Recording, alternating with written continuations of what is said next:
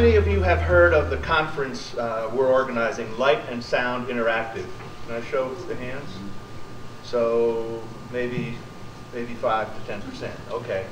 Well, that's why I'm here, because I have to communicate to you all what will be the most important economic development event of the year in Rochester.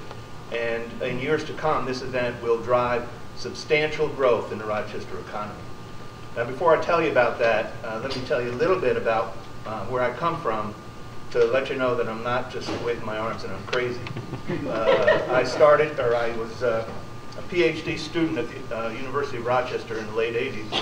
And in 1990, I co-founded a company called CBC Products with Christine Whitman, who is now chairwoman of the board of trustees of RIT.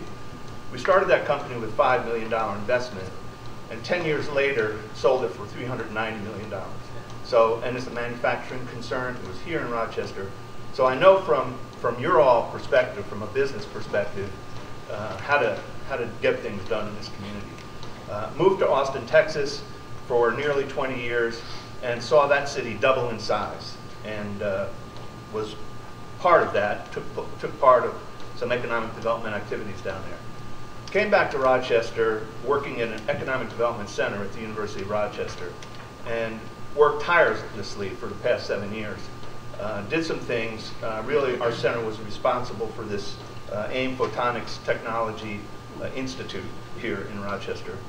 But we knew all along that working in these component technologies was not going to do it. We needed to see a replacement of the systems companies like Kodak and Xerox. So we conceived of this conference, which is similar to South by Southwest Interactive in Austin. And it brings together art and technology in the conference of that, and also imaging and music. And so the two things that Rochester is strongest with internationally is its music and its imaging. So Light and Sound Interactive is all about that. It's all about virtual reality, digital cinema, games, things like that. These technologies reside on the edge of the internet. And to give you an idea as to how important these technologies are, since Trump was elected president, the stock market has gone up $4 trillion. Just 4 companies were responsible for 40% of that.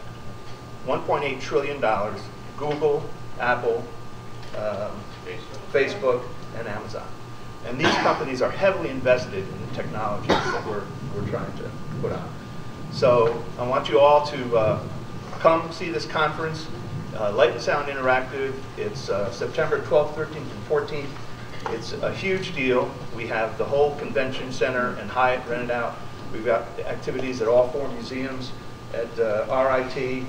We have a screening of Dunkirk at the Kodak Theater, and we're hoping to get Ang Lee, the famous movie director, here as well. We already have one Academy Award winning here, so it's huge.